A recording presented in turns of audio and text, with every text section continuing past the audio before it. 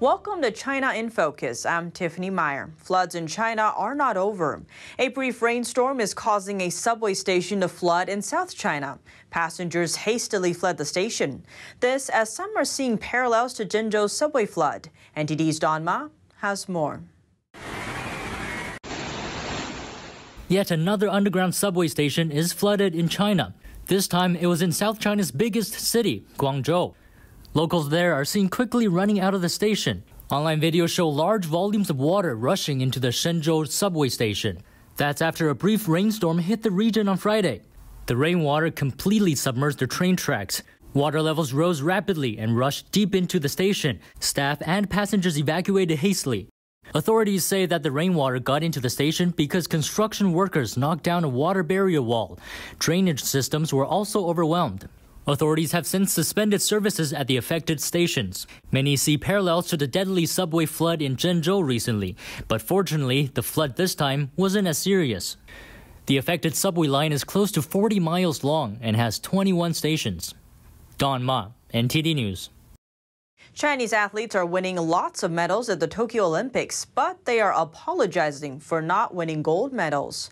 Chinese netizens and officials are also angry over many other things at the Games. Some critics say the mentality of gold medals only has pushed Chinese athletes over the edge.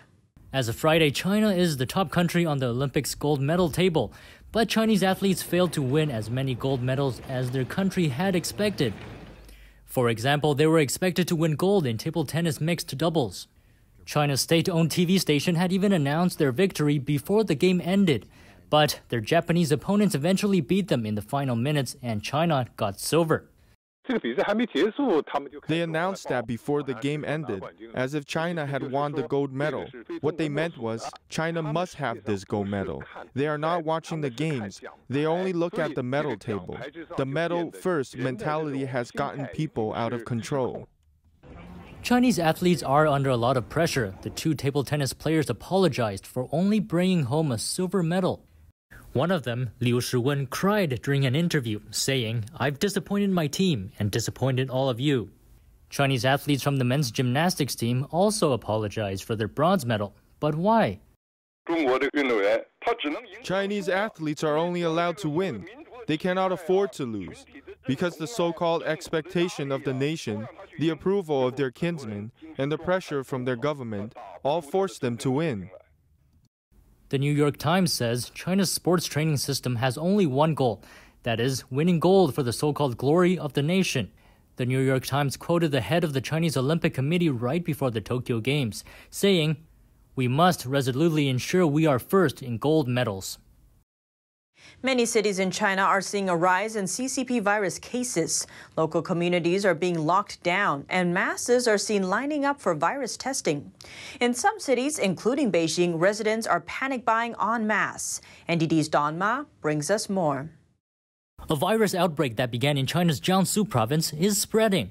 Starting from Nanjing City, the virus has transmitted to at least 15 cities and 7 provinces. That's including the country's capital. Authorities are enforcing mandatory lockdowns in districts across different cities. Up to hundreds of people in Beijing are seen lining up at virus testing locations. Residents are feeling uneasy about the situation. At some locations, locals are panic buying en masse. An online video shows a supermarket in Beijing with entire store shelves being almost empty. This as people try to buy what's left. A similar situation is seen at markets in the capital city of Sichuan province. Entrances to some Beijing communities were also sealed off, and without notice. One local resident was out for a stroll and found that he couldn't return home. 这是西北门，已经让封住了。我就想知道出门穿拖鞋遛弯的人他怎么回去。 As of Friday, at least 10 communities in Beijing have been locked down. On Thursday, authorities issued notices telling residents there to self-isolate. A video shows virus protection personnel forcibly dragging someone to a quarantine facility. The rise in virus cases comes despite 80% of Beijing's population have been vaccinated. This according to official data. They also got China's homegrown shots. Don Ma, NTD News. Judges said today the first person convicted under Hong Kong's national security law was sentenced to 9 years for terrorist activities and inciting secession. It's a watershed ruling with long-term implications for the city's judicial landscape. 24-year-old former waiter Tong Yin-kit was charged with terrorist activities inciting secession. He was accused of driving his motorcycle into 3 riot police last year after carrying a flag with the protest slogan, "Liberate Hong Kong, Revolution of Our Times." The phrase was ubiquitous during Hong Kong's mass pro-democracy protests in 2019. But judges ruled that the slogan was capable of inciting others to commit secession. Human rights groups, including Amnesty International, have criticized Tong's conviction. They say it imposes new limits on free speech and a fair trial. Tong did not get a trial by jury because of a perceived risk of the personal safety of jurors. He was also denied bail in line with a provision of the national security law that puts the onus on the defendant to prove they would not be a security threat if released. Tong did not testify during the trial, but pleaded not guilty to all charges. A British Navy carrier strike group is sailing through the South China Sea. China's state-run media is warning them, saying they must obey the rules. Beijing claims the waters, despite an international court ruling against them. NTD's Neil Woodrow brings us the details.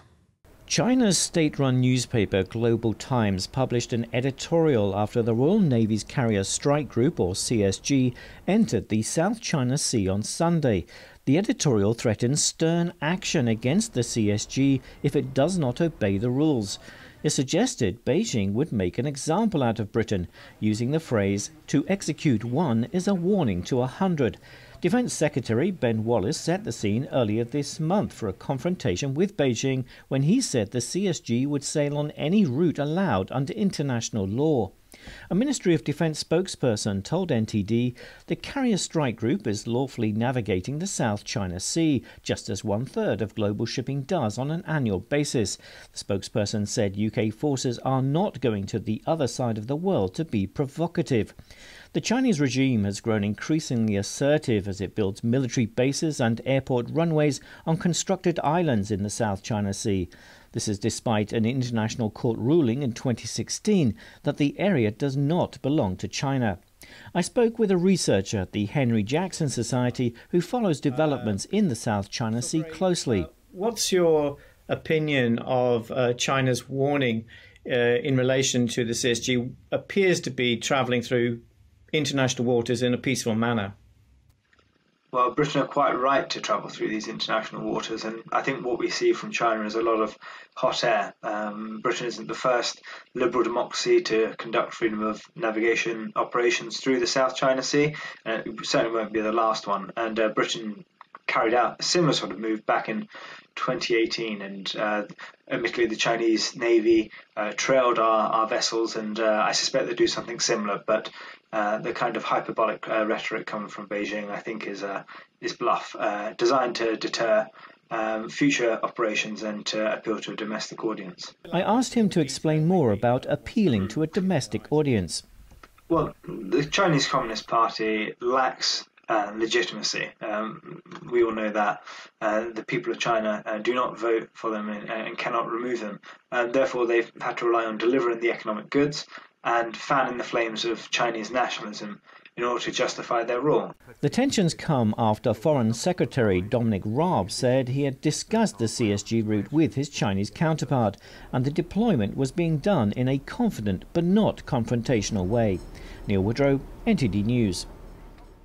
A new report exposes threats posed by China's Belt and Road Initiative. It looks into how Beijing has used debt trap diplomacy to get access to resources at the expense of other nations' sovereignty. NTD's Patrick Hayden has the details. The Captive Nations Coalition has released a report showing how the Chinese Communist Party is trying to dominate the world. It's written from a US national security and human rights perspective. We need to recognize internationally that the Communist Party of China is a transnational criminal organization. Beijing's Belt and Road Initiative is a multi-trillion-dollar project billed as an investment plan. Logerson says 140 UN-recognized countries have signed onto it. Under the project, China pours funding into critical infrastructure around the world. including ports, highways and railroads. Critics say Beijing uses it to gain influence over countries, leaving relatively poorer nations in debt and taking control of newly funded infrastructure, and above all, using it as an influence circle to counter the West. Looking at the Belt and Road debt-to-GDP ratio shows China basically owns others already. And what we find is that the debt-to-GDP ratio for some of these countries, especially Mongolia, owes 76% debt to GDP. Mongolia is owned by China. It's a democracy, but it is literally owned by China. You see this also in Pakistan, that owns a quarter of its debt to GDP. Although Canada hasn't signed up, it's still supporting Beijing's initiative. Canada is included because it supports mechanisms that support the Belt and Road Initiative. They haven't signed on to any loans that are specifically Belt and Road, but they are involved in the supporting mechanisms. So we see them as an emerging CCP threat. The West has recently banded together to give less wealthy countries an option to borrow, instead of using China. It's called the Build Back Better World. It is important that these countries be supported in their desire to grow stronger.